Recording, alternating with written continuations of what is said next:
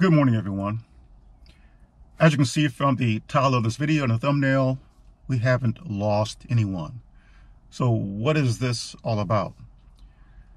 You've seen the church services and funeral services about the deceased being gone. What is that? If you boil it all down to nothing in the pot, it means that we're looking at people who have no hope.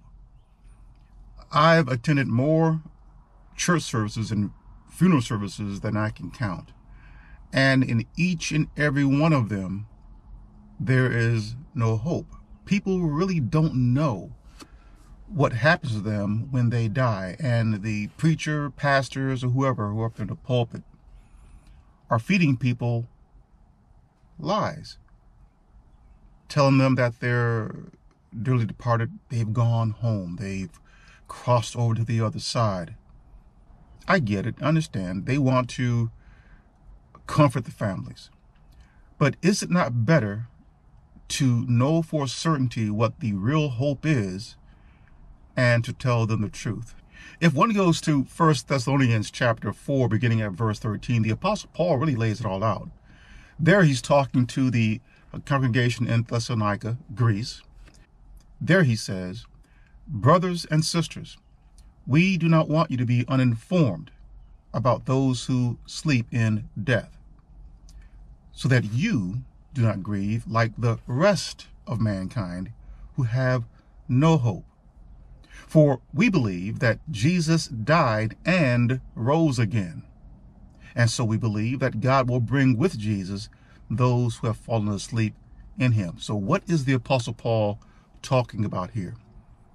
I mentioned this in previous videos. The Apostle Paul is talking about the resurrection. One has to die and then be resurrected. Now, going back to the church services and funeral services, people have died. And so the preachers, pastors who are officiating say they've gone home. They're not talking about those persons being in a grave and having been resurrected. They're talking about those persons already in heaven. And it is likely what they're referring to as people dying, then immediately being taken up into heaven. That's not what Jesus taught. The great resurrection of the dead has not occurred yet. The great resurrection is going to be a marvelous event. A real event where real people are resurrected out of their graves and brought back to life again here on earth. Not resurrected to go up into heaven. Yet no one who has died is lost. All who die are asleep in death, and they are waiting for life again, that is, being born again from the dead. That's what this born again thing means, being born again from the dead. All who are living are aware in life that we're going to sleep in death. In other words, those of us who are living are aware that one day we too are going to die. And this is what King Solomon said at Ecclesiastes chapter 9, verse 5. He says there, "For the living know that they will die, but the dead know nothing." See the contrast there? The living are aware, we're knowledgeable that we're going to die. But those who are already dead, that is, asleep in death, know nothing. So this teaching about persons, say, going into some eternal torment, some hellfire, they don't know anything. They're unaware. They're not aware of pain, heat, torture, the passage of time. This is written. Christianity rarely, if ever, touches this, because it would chop down this narrative that they've been teaching for decades, for centuries actually, that those who die go to either one of two places. They're going to go to some made-up place of eternal torment or up into heaven. But I say to you, all who have died are not lost, good or bad. Jesus teaches at John chapter 5, verse 28 and 29, "Do not be amazed at this, for a time is coming when all who are in their graves will hear his voice and come out. Someone recently commented on the channel here that, oh, that's allegorical. No, that's not allegorical. That's real. Remember Jesus' friend Lazarus? He died.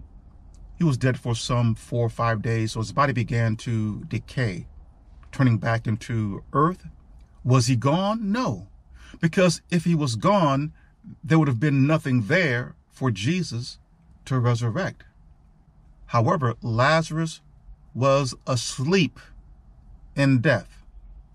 Jesus resurrected him back to life again, and Lazarus did not report being in some place called heaven or in that other made-up place. He was dead, just like King Solomon said there at Ecclesiastes chapter 9, verse 5, for the dead know nothing. So when Lazarus was dead, he knew nothing. And you would think that if in the death state, Lazarus was in a place, say in heaven, and then Jesus brings him back to life again, he would have been very excited and would have said something like, I saw something wonderful. I saw heaven. No, Lazarus didn't do that. Lazarus was dead. And so you see all these videos on YouTube of individuals claiming they've died and they've gone to heaven and they've talked to Jesus. They're lying to you. They're looking you right in the face through their cameras, and they're telling you a bald-faced lie. Don't bite on that. Don't even nibble on it. They're lying to you. Christianity has resorted to the extraordinary, the fantastical, to trick people, even scare people into repentance. If individuals claim they've died and they've gone to heaven, or they've gone to that place of eternal torment that they've made up, and then they come back to life again to report it, they're lying. You don't see that anywhere in Scripture. So, all of the dead are not gone. They're not in heaven. They're not in some made-up place of eternal torment. They are asleep in death, awaiting the promised resurrection. Why isn't Christianity teaching that? That's the real hope, being resurrected from the dead. That's central.